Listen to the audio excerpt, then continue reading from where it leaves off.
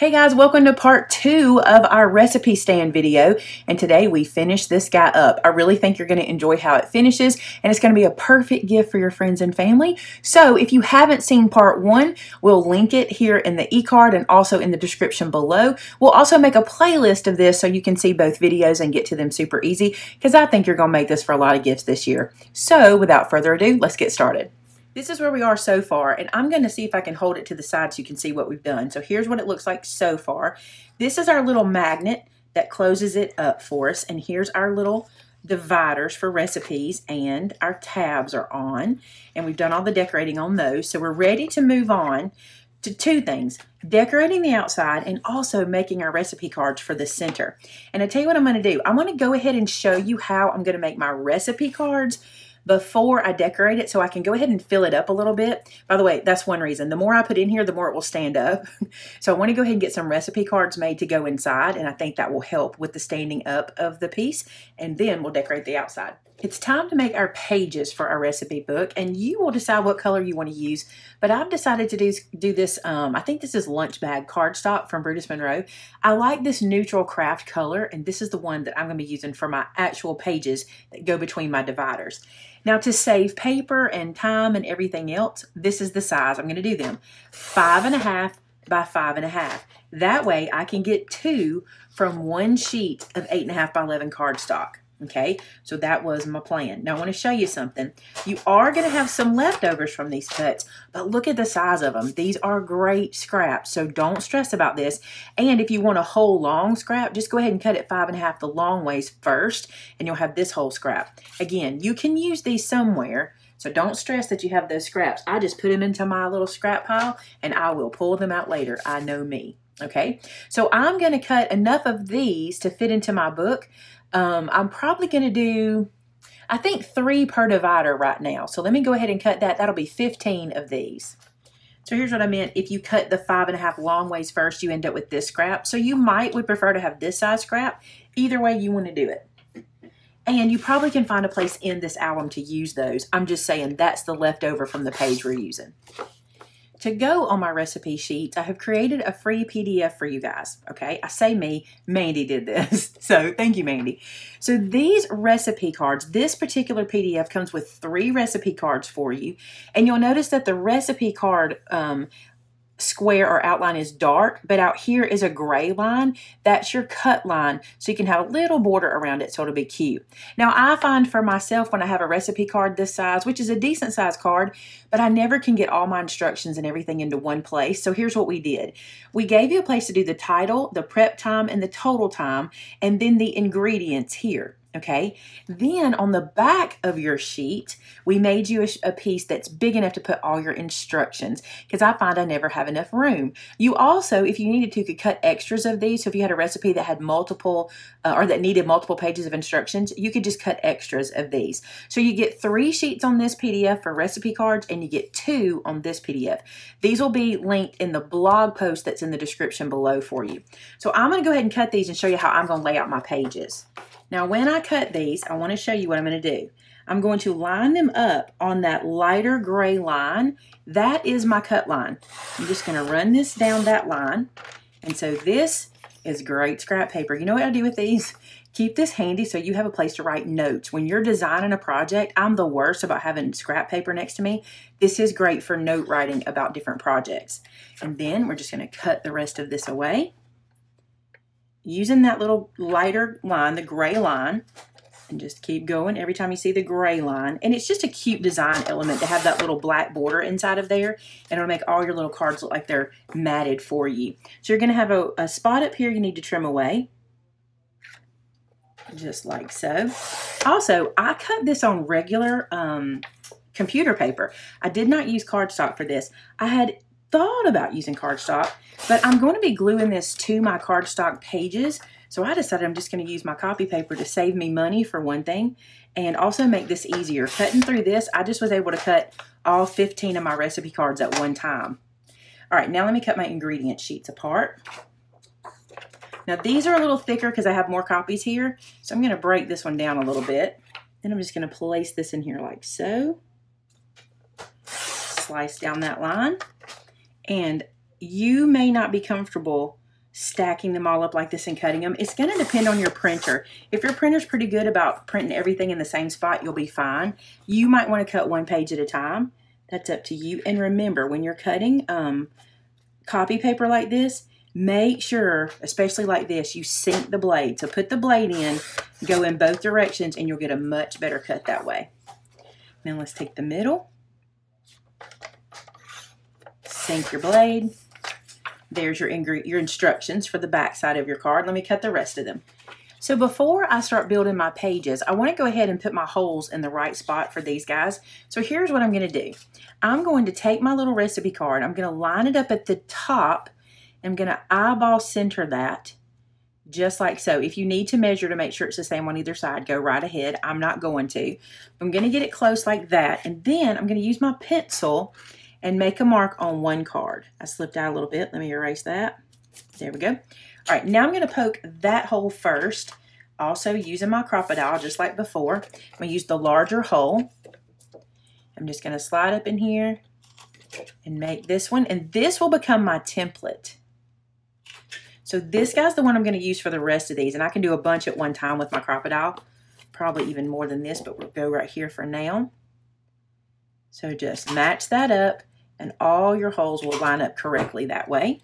So I got all my holes in place. Now let's start with the top recipe card. So what I'm going to do on the front of the card is I'm going to place my recipe card in the center. Let me get just one of those. There we go. I'm going to place my recipe card in the sort of in the center. I can do it exactly center, or I can bring it low if I want to. One reason I thought about bringing it low, let me tell you why. You might have some notes you want to make about this recipe, like after you've made it, or something that maybe grandma or somebody tells you is an exact note you need to make, like make sure you get a certain meat from a certain butcher, or make sure, maybe you want to write the calories or the keto or the carbs or something that you want to have extra. You could use this space for that, so you'd have some good notes there. Of course, you can put it on the back, but you might not have room, so you can put it to the bottom. I also think I kind of like the way this hangs with it being at the bottom. And worst case scenario, I can decorate this with a piece of anything, paper, washi, anything I want to do. So looking at this, I think I'm going to put it at the bottom. I kind of like it there. All right, let me get my glue. So I'm just going to use some art glitter glue. And whenever you're using art glitter glue and copy paper, you use the scantest amount. I mean, you do not need much. Any glue will warp paper if you get it too wet, especially copy paper, because copy paper is so thin as it is. So I'm just going to place that down with the tiniest bit of art glitter glue there. And that is my first recipe on this side. Okay. Now let me show you what the instruction side, what we had planned for it. This is it. We were going to make this so that you can put the instruction side on this side. Okay. Now I'm going to have to go back and poke my holes. That's okay. I just wanted to make sure my holes were in the right spot so I can go back through and poke my holes. And if you want to go ahead and glue your backs on first, since I'm building this for the first time now, I'm learning, but you can go ahead and put this on first and then go poke all your holes, will be fine. I'm just going to run through and glue this guy down. But look, I get a whole sheet for instructions, and that is awesome. That's my favorite. The other thing I like about this is you'll be able to take these out to write on them. So I don't have, that's one thing about a recipe book for me. I don't like when there's a binder or I struggle getting to the edge when something's spiral bound or what have you. This way I can just take this card out, write my recipe on the front, and then I can write here and then put it back into my card, or into my book. So I love that. So let me show you. Let's poke the holes and I'll show you what it actually looks like. So there's what it looks like. Perfect, right? I love that. So that is one. I'm going to go through, I'm going to make 15 of these because that's where I'm going to start. I'm going to put 3 in each of my dividers. So let me get those made really quick. Now the fun part, the decorating. Okay, so here's what I've decided. I want my book to have a candy stripe feel to it. So I took that piece that's all the candy stripe, and I've cut for myself pieces that are 1/4 inch smaller on 2 sides, so I can get a nice little matte piece here. I'll have the dimensions for these in the blog post for you, by the way, the cover pieces. And I'm going to be covering up my magnet here. Remember, I'm going to cover it up there, but not on the flap.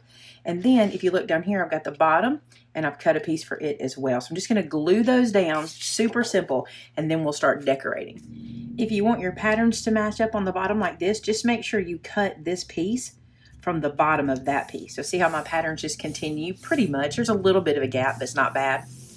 So that is this side. Now I also, that's the outside by the way, I want to cover the inside just the same. So you see I've got the outside here. This will be the front. This little flap lifts up and look, it sticks to the magnet. But I want to do the inside as well, so I'm going to pick some paper to cover that with. Okay, for the inside of mine, all the pieces are going to be a little pattern mix-up like calico. So I'm going to glue this one down. Now I want to show you. Go ahead and poke your holes. Don't forget, or you'll have to go back and poke those again. That's no big deal. Poke the holes so you can see where they're at. And again, if you want to wait and poke your holes all at the end, you can. Just remember that as you're making the album. I just kind of like to see them because I will forget, and inevitably I'll put something somewhere it can't stay.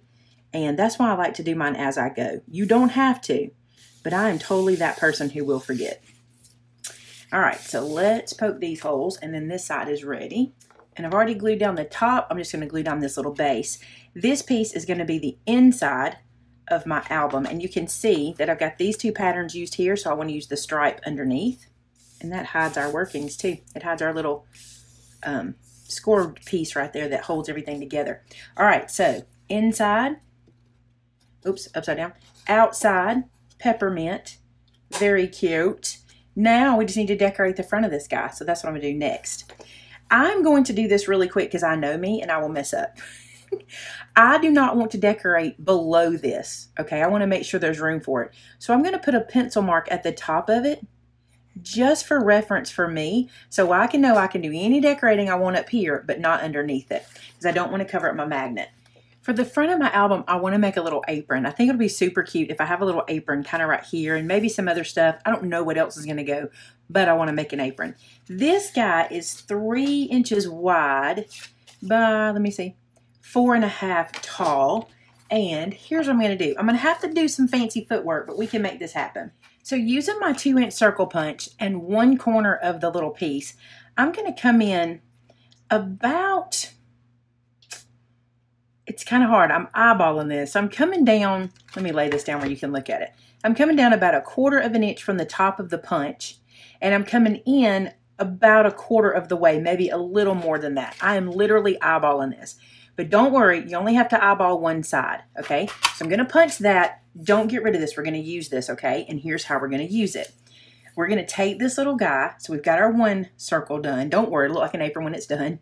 I'm going to take the other side and flip it over.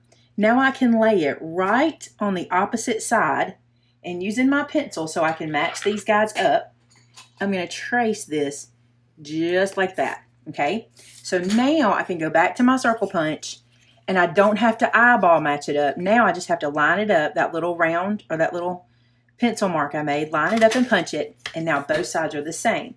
But you can see it doesn't really look like an apron yet. We're going to make it look like one. So using my scissors, from the top here, I'm going to cut straight down to where this circle levels out and I lose that little point. That's the first thing we're going to do. I'm going to flip it over and do it on the other side too. So straight down, you can kind of line your blade up there. I didn't get quite straight on that one. There we go. Just straight down. Okay, so that gets us started. Then I'm going to take my corner rounder, and I'm going to use my 1/4 inch side, and I have to kind of lift this out a little bit to get it down in there. But if I do that, you see I get that little bit of a rounding. So I have to lift it out and kind of cheat it just a tiny bit. I just want that little rounding at the top. That's the 1/4 inch side. Now I'm going to take the 1/2 inch side and punch the bottom. And this will give us the beginnings of an apron. Isn't that cute? I love that. So to make my pocket, I've cut a piece that is 2 3/4 by 1 3/4 wide. Okay, you make your pocket how you want it. I'm going to use my corner rounder again with the 1/2 inch side and round the bottoms. Only the bottoms this time. That's all I'm worried about. And I'm going to place this guy in here just like this. So this is going to be a pocket at the bottom of my apron. Isn't that cute? And I can make it an actual pocket if I want to. So you could stick things inside. So by doing that, or to do that, all you need to do is glue 3 sides. So you're going to glue one side and around the curve, and then down the bottom and around the curve and up. So leave the top open, okay? And then glue this little guy down. He's so cute. Oops, I slid him. Okay, let's get him straight. So there's our little pocket. And then I'm going to poke some holes. So at the top, just in this area, I'm going to poke a hole using my, this is my new pokey tool that's kind of graduated. I love this guy. He's perfect for making holes. If I just twist him and just barely push him in, he makes me a larger hole, but not quite as big as what my hole punch makes. See that? That's what I'm looking for, because I want to run some baker's twine through here and make a little strap. So I'm going to try to line them up pretty even. They're not going to be perfect. It's all right. I'm going to feed that through and make my hole a little bigger. Perfect. And then I want some here as well. So in these little corners, poke a hole, and then make them a little bigger just by pushing and twisting. And then push and twist over here as well. So from the front, I'm going to feed some baker's twine through. Any color would work. I'm just going to use this little white and silver. And what I'm going to do, I think I'll come down this way. I'm going to tie a knot on this end. Maybe even a double knot. We'll see. That little single might work. That's kind of cute like that. So I'm going to do a little knot and then cut away the excess here. Perfect. Now I'm going to feed this other end through just like that. And then I'm going to tie a knot down here. But let me see how long I want my little neck piece. Not super long. Pull that out. Bring this down. There we go. And then trim that away past the knot. And then just pull that in. Isn't that cute at the top already? Oh my goodness, that's so cute. Now, for safety's sake, I'm going to run some glue on top of my knot. You won't see it because I'm going to smash it down with my finger. But this will ensure that my knot won't come undone. It shouldn't anyway. It should be fine, but just as a safety. Now the same thing here. Here I'm going to do a double knot because this is the waist and it might need a little more structure, right? So a double knot, cut away the excess, pull that to the end. That's cute. Let's do another one. And I am definitely using longer pieces than I need. I always do that. I would rather cut it too long than too short. You can certainly leave it on the spool if you want to be sure that you have enough and you don't waste any or have any excess you don't need. You might be wondering, why is she feeding it through the top? Well, when I poke the hole from the top, I get a much more open hole than trying to go from the back side. So that's why I feed it through the top when I do this. Double knot. Trim off our excess. Get rid of that little guy. Slide it down and then add our glue. You could actually glue the knot to the page if you wanted. I'm not going to do that. I just want to put a little glue in there to make sure the knot doesn't loosen. I have a piece of this Rick Rack sticker left. And I want to see how much it would take to put at the top of this pocket. Let's just see. So to about that treble clef. So I'm going to cut this out just for a second. We'll trim it down exact in a minute. And what I'm going to do with this guy is cut off the edge. I just want a small ruffle edge. And I'm following the staff, the line of the staff to help me get this straight. So I just want to cut that away. I'm not wasting anything. I can totally use this piece too later. What I'm going to do here is stick this little guy down onto the pocket. I think he'll be cute to look like a little trim at the top of our pocket. Now he's too long, so I need to trim him a little bit right here. There we go. So just to add a little trim at the top of our little pocket, and maybe even a little pocket right there would be cute. So this is one of the little pennants from the paper pack. I think it'd make a cute pocket. So I'm going to cut the bottom away just at the bottom of that tree and get rid of the little pennant look and go back to my corner rounder. Let's use the 1/4 of an inch side. I keep slinging them out. I need to clean this guy out. So the 1/4 of an inch side, make a little round hole, a little round edge there and there. I need to do this one again. Get it all the way in this time. There we go. Okay. And then that can be my little pocket at the top. It's so cute. Oh my goodness, that is cute. Okay. So I could even make extra pockets down here. Wouldn't that be cute? We may have to do that. All right, I'm going to glue this one at the top. I'm not going to make it open because I don't think I'm putting anything inside of it. Just going to put it up here like a pocket on the top of our little apron. And let me see if I want to run some more down here. That might be cute. So I cut 3 more of those little pennants out, and I'm going to make them look like pockets too. I think this will be adorable. There's this one. I'm going to put it toward the middle. Cute. Then this guy. Putting him over here. And then this guy. You need lots of pockets in an apron, right? Stinking cute. Okay. Now you know what it needs. Stitch lines, right? Let's do it. I should have done this before because I knew I was going to want to do it. You know how I am about my stitch lines, but this will just really set it off. And there's our little apron. Let's go back to the front of our book. So here is the cover, and we got to decide how I'm going to lay it out. Remember, I didn't want it to block down here, and I think it's super cute like this, and I'm going to like twirl these and glue them on in some way, the little arms. But now I'm deciding what I want to put behind it. So here's a tip for you. I was struggling with how I wanted to lay out the front. I love my apron, and I know I want to use my apron. So I left it, and I stepped away, and I've come back the next morning, and now I know exactly what I want to do. I found a couple of stickers. This one I think is really cute that'll go behind there to give us a little kind of landing spot because it's dark. And then this one I want to put on top because I think that'll be cute to have sitting on my kitchen throughout the year, or throughout the holiday season on my counter. But I really want my apron to pop a little more, so let me show you what I'm going to do. And this, I'm going to move these stickers because y'all know I'm going to be wearing them. Let's just put them right over here. Okay.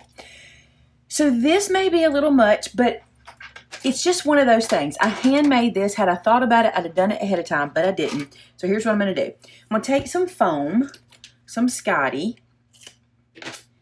and I'm going to pop this guy up onto some black cardstock, and then I'm going to fussy cut it out. Again, had I thought about this in the beginning, I would have made this guy this way. I would have just gone ahead and made two of them the right size. So if you kind of like the way this looks when this is over with, which I don't even know how it's going to look yet, we'll find out together, then you might want to think about that when you first start to make it. And I'm popping it up on foam because of my string. So I want it to still lay nice and neat. So let me get some black paper. So I've got some black cardstock. I'm going to peel the backer off of this and stick this down to my cardstock. There we go. And then just going to make sure I leave myself enough room to fussy cut it. So I'm going to put it on about like that. And then I'm just going to use some scissors and cut around to give myself a border. Just making sure I don't get my string. So I'm going to pull my string out of the way and hold it to the other side.